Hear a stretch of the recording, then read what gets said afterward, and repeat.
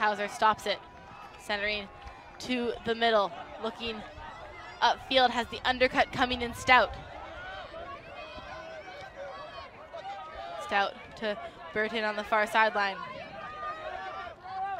Now Hauser going up line. Unleashing, has Stout in the deep space, and somehow they let Stout get away from them once again, and Mixtape always going to look for that option when it's there.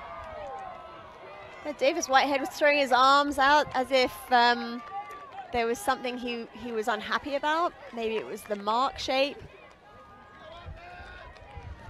I think he was trying to trust the mark, and the throw was let out on the other side. I think that's what the arms of frustration was showing.